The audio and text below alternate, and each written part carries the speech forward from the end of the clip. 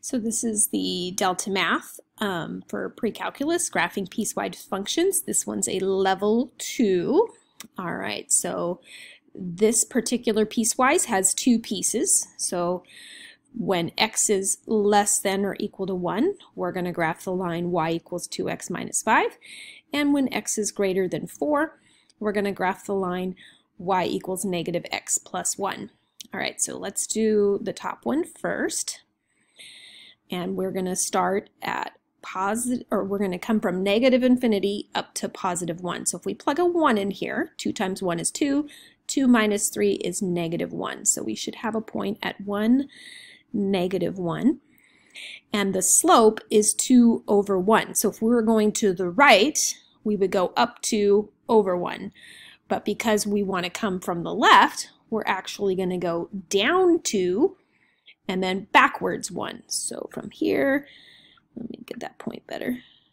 Down 2, backwards 1, down 2, backwards 1. Okay?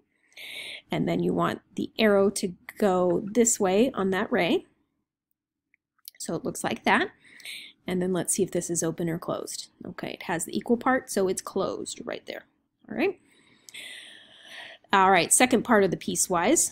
This one's going to start at positive 4 and be greater than. So it's going to go from 4 to positive infinity this way. And so if we plug in a 4, we get negative 4. And negative 4 plus 1 would be negative 3.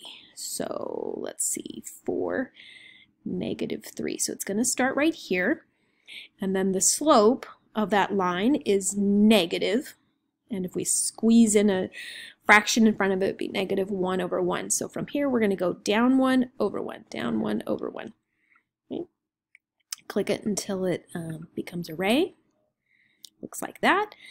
And there's no equal part here, so we need an open circle in this point right here. And then we're going to come down here and we're going to submit it. See if it likes it, and it likes it. All right.